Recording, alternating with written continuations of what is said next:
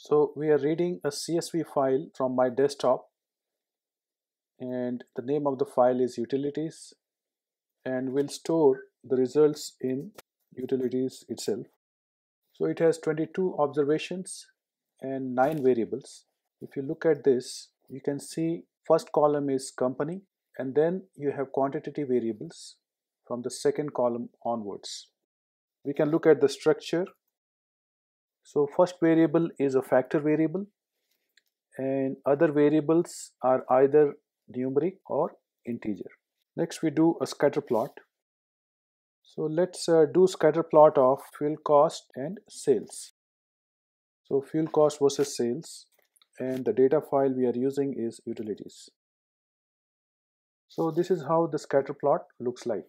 We can add names of the companies next to the dots. We want to add text, and labels equals company.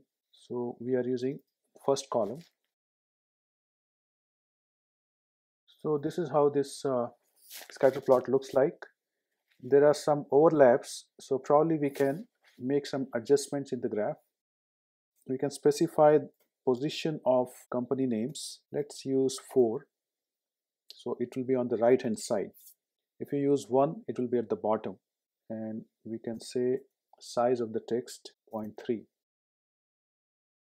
So now you can see the overlap is less, but obviously you have names very tiny. We can increase that slightly, 0.4. So this is much more cleaner.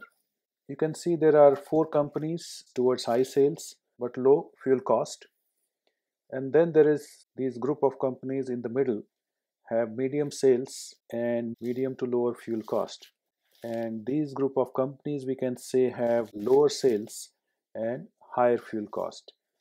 So very broadly we can have 3 clusters, but these 3 clusters are based only on 2 variables.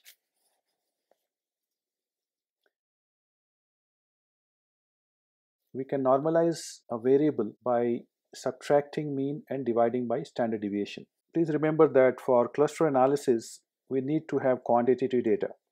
First variable in the data set should be removed from further analysis. So I'm going to create Z, which will not have company in it. So from utilities, so we have all rows, but we subtract first variable. Now if you type Z, you will see that company column is not there. Now we have only quantitative variable. But there are some variables which are very low in value, like 0.6, 1.5, but variable like sales, this is in thousands, like 9,000, 5,000. So normalization is needed so that all the variables have a level playing field. It should not happen that just because some values are very high, they dominate the whole show. So when the clusters are being formed, we don't want one variable to dominate just because the observations are on the higher side. When we normalize all the variables, the average for each variable becomes 0 and standard deviation is approximately 1. So that creates a level playing field. So first we calculate mean for all the variables. So we apply this to Z dataset, and we put 2 here to indicate that we are doing this for columns because our variables are in columns. If we put 1, that will be for rows, and then we say mean, and we'll store all these means in M. We can do the same thing and store all standard deviations in S. And then we can calculate a normalized dataset Z. So once you have calculated Z, we can calculate what is called Euclidean distance. We can make use of function dist for Z, and we can store this in, let's say, distance.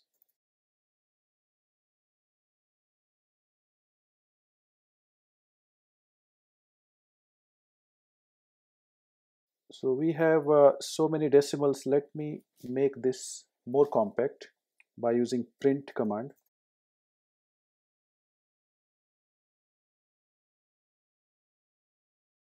So this is much more compact.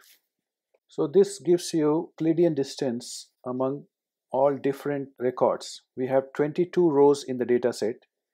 How close or how far each one is compared to others is listed here. So for example, there's a very high value 6. So this means 7th row. So that company and 11th company, they are very dissimilar in terms of those variables because distance is quite high. But if you look at this one, this is 1.66. So companies 7 and 12 in terms of Euclidean distance, they seem to be much closer. So a lot of similarity between these two companies. So now we can make cluster dendrogram, and the default will give us complete linkage. So for that we will use H clust. So H for hierarchical and clust for cluster, and we will use distance, and we can store the outcome in HC dot C. So C to represent complete linkage. Now we can make dendrogram using plot command. So this is a cluster dendrogram. So because this is hierarchical clustering, initially each company is treated as a single cluster, and then we try to find which one is the closest one in terms of distance. So for example, companies 10 and 13, they seem to be very close to each other. So they are grouped into one cluster first. And this process continues till you reach a situation where all the companies form one big cluster. So when the height is about 7, at that point of time, everything becomes one huge cluster. If you have a horizontal line at, let's say, 6, so that may give rise to one cluster here. So this is a big cluster. Second cluster could involve companies number 11, 8 and 16.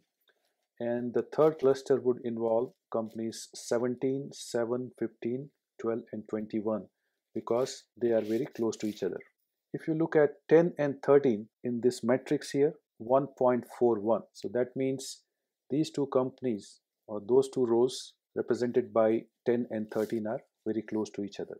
So we can indicate the names by saying labels equals. So we have to use utilities dataset that we have, and the variable is company. So the names of the companies are now listed on the cluster dendrogram, and at the bottom you can see this is complete type of linkage. You can also make these lines align to each other using hang.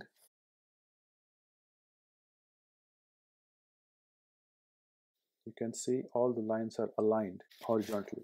We can similarly make a dendrogram with the average linkage. So for that, let's call the output as hierarchical cluster HC dot A for average.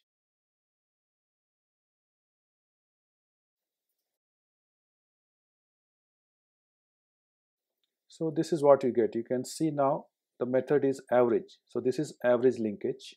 Compared to the earlier one, obviously the formation of clusters are slightly different because we are using a different linkage. Now coming to cluster membership, we'll save membership information in member.c, and we use a function cut tree. So hc.c, and let's say we are looking at 3 clusters. We have only 22 rows of data, so going for too many clusters may not be advisable. Similarly, we can find memberships based on average linkage.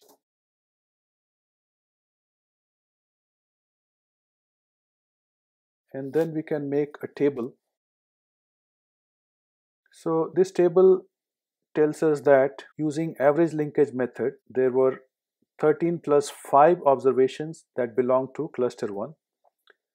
1 observation belonged to cluster 2, and 3 observations belong to cluster 3. So using complete linkage method, there were 13 plus 1, 14 companies that belong to cluster 1, 5 belong to cluster 2, and 3 belong to cluster 3. If you compare average linkage versus complete linkage, there were good match for 13 companies. Both methods listed them as cluster 1, whereas there were 3 companies where both indicated that these three belong to cluster 3. But then there is also some amount of mismatch. One company had a membership in cluster 2 based on average method, but this company had membership in cluster 1 if we use complete linkage method. Similarly, there are 5 companies that have membership in cluster 2 with complete linkage, but they belong to cluster 1 when we use average linkage. So this table allows us to compare these two different methods and see how cluster formation is behaving when we use average linkage versus complete linkage. We can also calculate cluster means. We can use aggregate command. So we are doing this for Z, and the list we use is, let's say we are doing it for complete linkage method, and we are calculating mean. So we get average values for the 3 clusters for each variable. Remember, these are normalized values. So this will help us in characterizing these 3 clusters. If we do not see too much variation among these 3 averages for a variable, that means that variable is not really playing a very significant role in deciding cluster membership for the companies. If you look at sales, so there is a very high value 1.85, and then there is negative 0.67. Obviously, sales seems to have significant impact on cluster membership. So this means that companies that belong to cluster 3, they have higher sales, whereas companies that belong to cluster 2, they seem to have lower than average sales. On the other hand, if you look at fuel cost, so companies in cluster 2 seem to have higher fuel cost, whereas companies in cluster 3 seem to have lower than average fuel cost. These averages indicate which variables are really playing an important role in characterizing the clusters. So this is very useful. You can also do this aggregation in original units.